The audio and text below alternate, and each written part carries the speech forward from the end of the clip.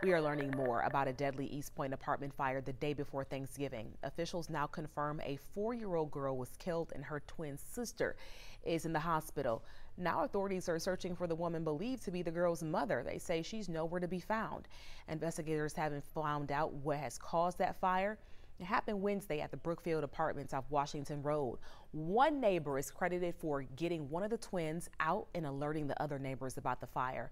The other 4-year-old is in the hospital with some burn-related injuries, but officials have not said anything about her condition. The Red Cross is now helping out 7 families whose units were destroyed by the fire.